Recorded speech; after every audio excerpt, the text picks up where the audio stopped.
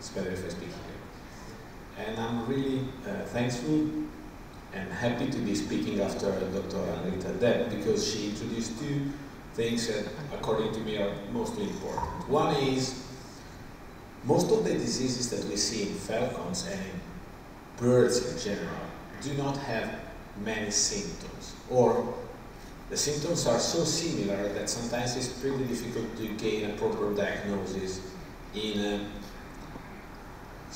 quick time.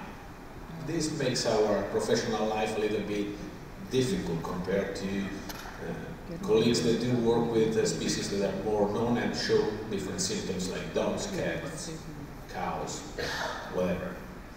And secondly, obviously, there is the prevalence to believe in falconers, not here only, but in Europe, in America, everywhere, that if you have an antibiotic that will fix the problem anyway, and it's not necessarily so. So in my talk, I will present you 3-4 clinical cases that will show exactly what is going on. You will be presented with a falcon or a bird of prey in general. You will see some symptoms. We will try to understand what are the symptoms depending on, make a sort of steps and step-by-step procedure to understand what is going on, and try to reach a final diagnosis and what the treatment will be. See? Okay, the first case is about an owl, a snowy owl, that was presented by a customer of mine. The bird is a 5-year-old male, and the owner, which is pretty big man, he said, "Listen, doctor, I have a problem because I was feeding my falcons possibly some days ago, and I stepped on one of them, and I'm sure I did something to the spine of this animal. So there is something going on. I would like to have it in your hands and bring it to the clinic and have an idea. The bird is not eating well, has diarrhea, and is losing weight. I'm pretty sure I damaged the back of the animal." So actually the bird is very thin. We took some radiograph and a little bit of hematology, but the owner said, "Okay, I don't want to go too much deep. I don't have so many money to waste in this animal, so let's do the minimum." So we make the X-rays, and any idea about what we can see? Any suggestion?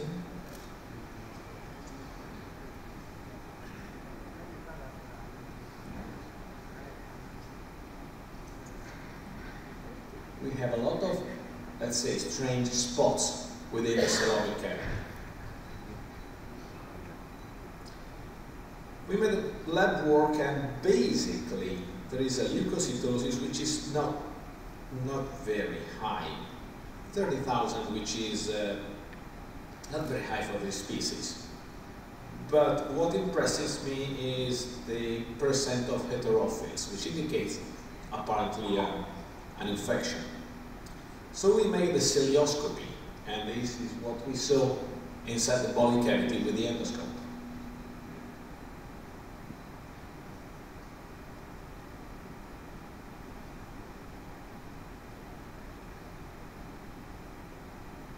For who is used to avian endoscopy, I'm now approaching the lung of the bird. This should be almost transparent. And what we saw before that was completely yellow are the air sacs, and they should be transparent. I am in the abdominal cavity now, and all the things that you see that is white is not normal.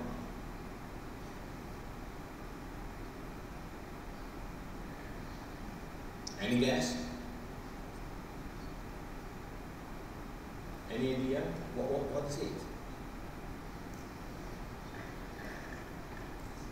Who says aspergillosis? What I thought it. Fungi, avian TB, necrotic polycerositis after a bacterial infection, mycoplasmas, bacteria still there, any of these is an option, to my eyes. Even eventually a neoplasia, why not? So obviously the bird died, because there was not much to do with this animal, and it turned out to be a very unusual presentation for a tumor that is called xanthoma. So if you want to summarize this case, it's interesting because not only of the very unusual presentation of itself, but also because the relation between the veterinarian and the falconer, or the owner. The man came to me and said, "Oh, I stepped on a falcon, I stepped on an owl, possibly I broke his back." And X-ray didn't show anything like that, but it's very important to my eyes that we as vets do listen to what our customers tell us, because in most cases they have something to tell. They have a good perception of their animals because they do live with the animals every single day. In this case, the owner was wrong, but obviously there was an interaction between the two, and could be the case that he broke his back. It was not, obviously. But if we summarize our case, we could suspect an infection. There was leukocytosis, there was a marked heterophilia, and the presence of a high number of toxic heterophytes. Bacteriology after cilioscopy didn't show any growth, but this is not unusual because even in bacterial infection, when they are long-lasting, you might pick up with your endoscope only some necrotic tissue. So it's not necessarily true that you pick up the bacteria. I saw all these granulomas and I thought, it is probably aspergillosis, even if the looking is not very typical, but not every fungi do read the same books, so could be the case. The owner wanted to euthanize the bird, and I obviously did because I didn't see any chance for the poor animal. But in the end it was something completely different. So in my perspective, and also thinking about what Dr. Depp said before, it was good to separate the bird, and the very good thing is, well, sadly for the bird is something we can't cure, but it was luckily not anything infection to the collection, which is, in my eyes, when I'm talking about breeding facilities and the large falconers with big collections. Obviously, my primary duty is to keep infectious diseases out of the place, because you can lose one bird or two, but it can be traumatic when an infection and contagious disease gets into the collection, because we should not never forget that contagious and infections is not synonymous. We might have infectious diseases like aspergillosis, which is not contagious, and we have diseases that are extremely contagious. Case number 2, this is also a very strange case that I had in my hands some years ago. Steppe eagle, also this animal with respiratory sounds and losing weight. What could I think? Pneumonia, aerosacculitis, typical presentation. Aspergillosis, tuberculosis, gape worms. Recently I've seen a lot of birds of prey with gape worms. So what is my procedure? Run some hematology to rule out infections, blood chemistry, microbiology, radiology, and endoscopy. Unluckily, I could not retrieve the X-rays, but hematology shows an infection for the species. 25,000 is high enough. Blood chemistry, elevated AST and CPK. Microbiology, no bacterial nor fungi growth. Radiology, some mass in the right lung, and at endoscopy, I could see this. Oh, this is the base of the right lung. With all these,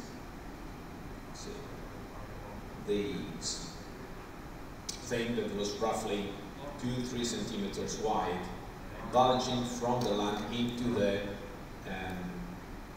air sac.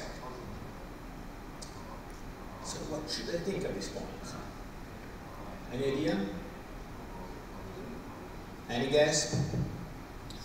I thought to do a tumor.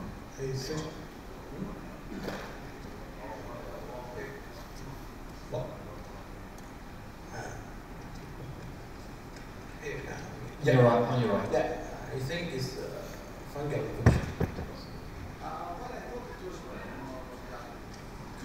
Could be, yeah, could be, because if it is inside the lung, you cannot see, sometimes it happens that you don't see the fungi themselves or the hyphae. You only see the tissue, the lung tissue that is bulging out. I thought to maybe a hemangioma or something like this. Obviously, I took into consideration asper and bacteria. What else? How could I proceed? We took a biopsy and we also made a CT scan. Obviously, the owner was a wealthy person. He didn't have any problem with CT scanning, and we did. So, you see, this mass in the lung, getting bigger and bigger. So this is what we saw inside the lung. We took a biopsy also, and we have in our mind a big mass, roughly 4 centimeters big, infiltrating completely the tissue of the right lung and bulging into the air sac. Oh.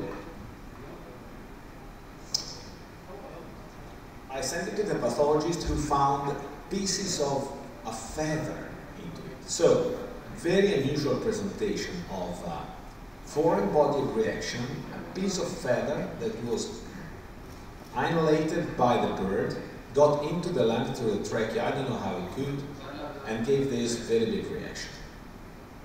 At that point, the thing was so big that I didn't think to make the surgery myself. I sent it to the University of Milano. They tried, but sadly, the bird passed by during the procedure. But it's just to show that there are cases that you think it's easy. It is aspergillosis or it is a tumor, and it's not. It's something that I never saw before that and even after. I don't know if you, any of the colleagues see here has something similar, but very unusual. Anybody saw something like that? Mike? No. Very unusual.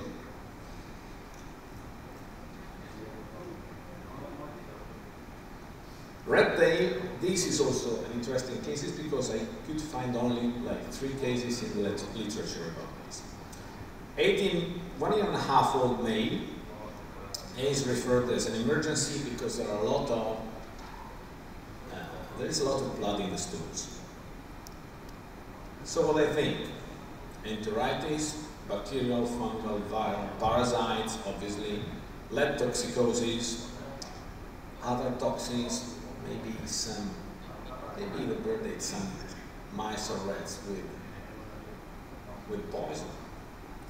Even nephritis, because I might believe that when there is frank blood, I also can think to nephritis.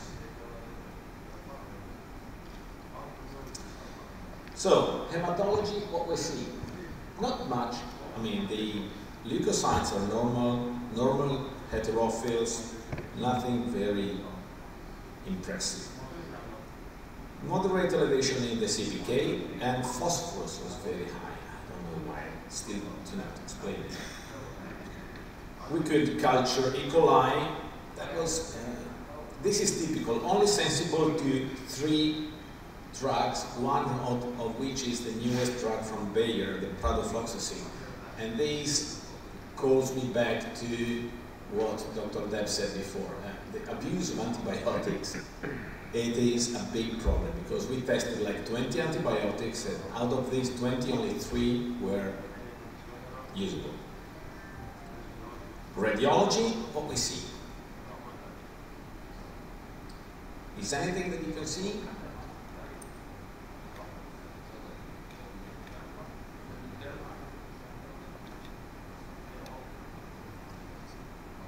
A lot of air in some part of the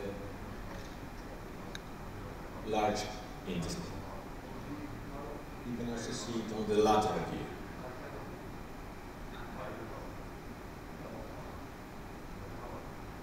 So what we do, we have a look in the cloaca to see if there is anything there, because in the end the blood is coming from there.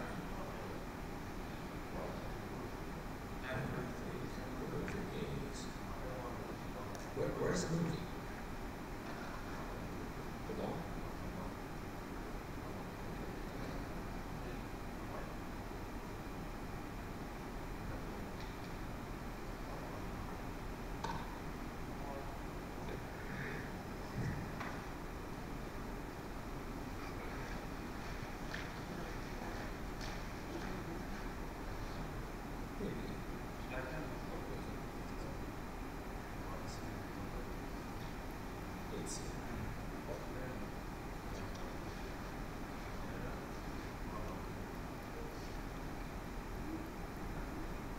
So we are in the cloaca, there is nothing moving, which is very unusual. You should see some movement, and especially some anti-peristaltic movement.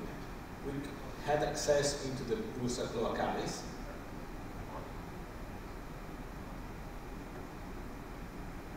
But everything looks like stop. There is nothing going back, which is normally what you should see. A little bit of fat in the cloacal wall, which is normal.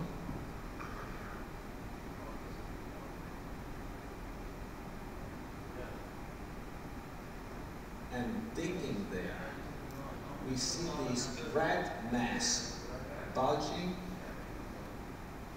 into the cloaca. It's like a red cylinder from the rectum.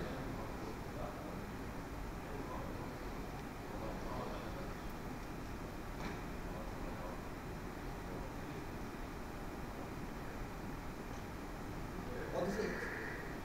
Any idea? So we thought, can be the intestine itself coming out. So have a look into the abdominal cavity. And so we got to this.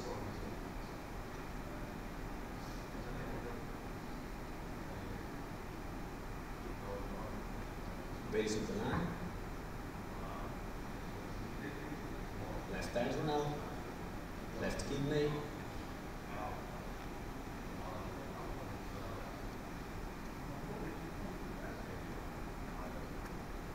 This is exudate.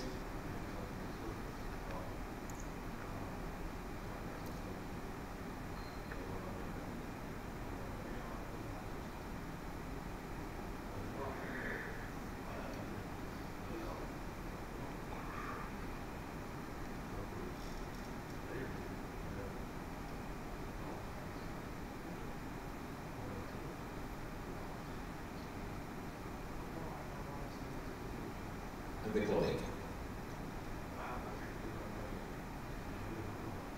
Any idea?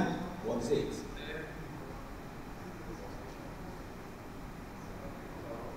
Is how you say intussusception?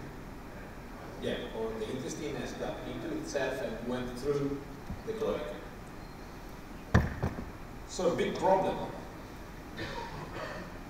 Big problem. Normal CBC, blood chemistry. Nothing impressive. E. coli, air in the gut, which is dilated. We have a dilated bowel, fibrin, and something bulging into the cloaca. And this is the diagnosis. What we do? Surgery. So you can easily see this part of the intestine. This is going into this, and then it will come out of the cloaca. This is a small fibrin piece that we saw at the endoscopy. You have to lift it, close it, seal it, and suture it back.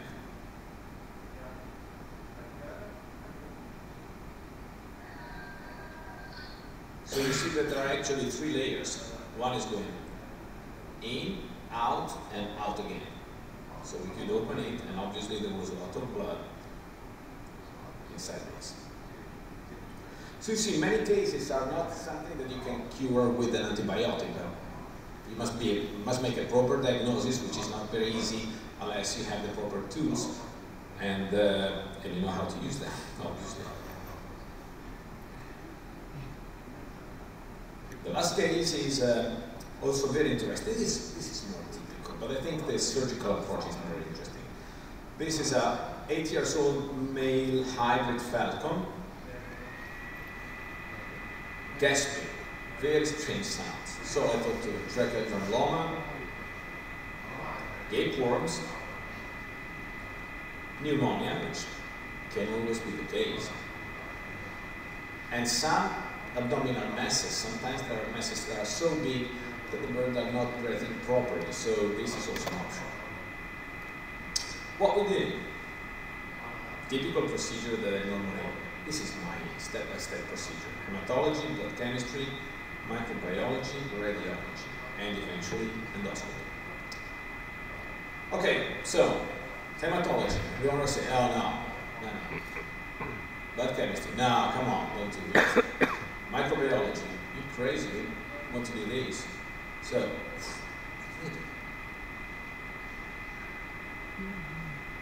okay, radiology, he agreed. But I couldn't see anything, basically. There's nothing to see, nothing impressive. Endoscopy. Let's see if it works.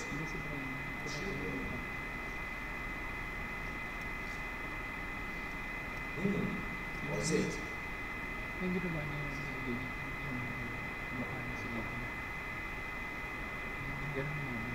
There's an obstruction. It can be bacterial, can be a scar from a previous infection, which was the case.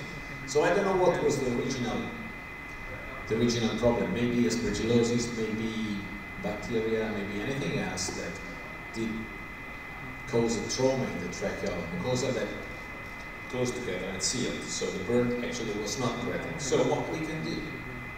What is the normal approach? Take it out. So this is also interesting. It's something that is, I didn't say common, but it's not unusual. So the important thing is that you're able to deliver the anesthesia through the air sacs, so you have the head and the trachea free to work. You spot the place that likely you will access with the surgery.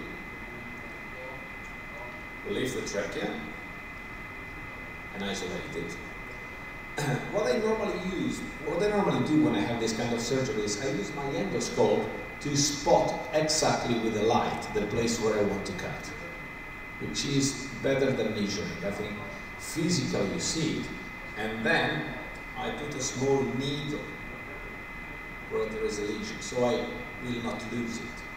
So put a needle there in the trachea and I know where I have to cut. I cut the trachea, you can see the open trachea, this part with the needle, resection of the trachea, and you see the two pieces of trachea here that are opening, 1 and 2, and we close it back. This is the inner view of the trachea post-surgery. And the falcon did it well. Now more than 1 year that we made it, that there are now reoccurrences. So I hope this is correct. Okay. So these are the cases. If there is any question, I'll be happy to answer. Thank you.